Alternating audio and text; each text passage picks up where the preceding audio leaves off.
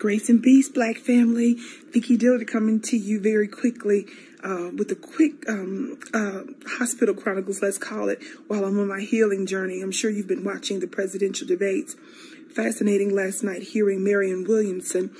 She is known as one of Oprah Winfrey's spiritual gurus. That is a presidential candidate, and she's been talking about reparations. Of course, that's important, though her numbers that she throws out are completely arbitrary and completely and totally insufficient.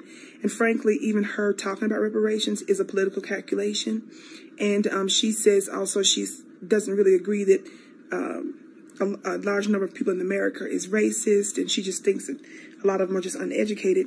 I disagree with much of that, and I do think that she is a tool to be used just so that the subject can get out there and so that it can somewhat appease Black people so that we'll still come out and vote because they're talking about reparations. So there's some tricknology going on in that.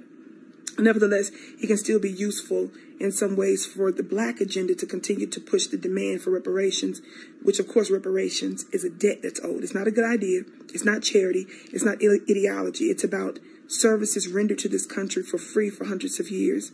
And it is about whether or not America is going to continue to be a thief.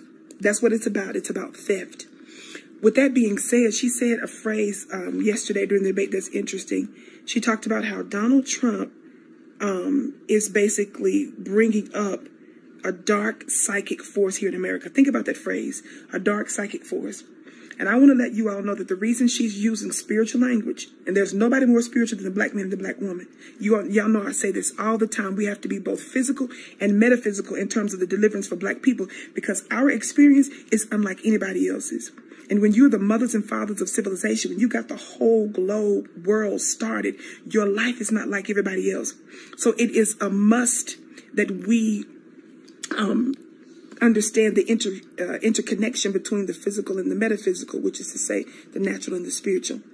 She recognizes that there's something spiritual going on, and by her invoking a dark psychic force that she's blaming on Trump, no, America has been racist since day one.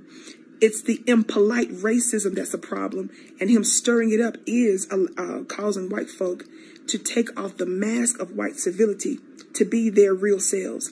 And many of them are afraid to look at themselves because they know that it comes off as extraordinarily diabolical, it is ugly, and it is deadly.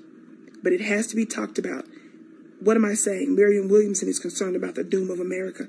And that's why she's begging some white folks to deal with what hasn't been dealt with racism.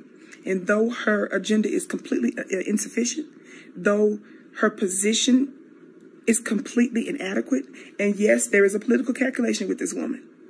I'm not going to give her more credit than I would anybody else, except to say that the subject is out there and that we need to take the narrative and continue to run with it because they're listening to us in the first place. The doom of America, some white folks are concerned about it, which they should, because they have not done right by us. They have refused to cease and desist, and they refuse to give us reparations. Stay tuned for more, family. Make sure that you subscribe to FlyLoopingQueen.com. Make sure you text the word Queens to 3199. Text the word Queens to 31996. And I'm Vicki Dillard. Can't wait to connect with you soon.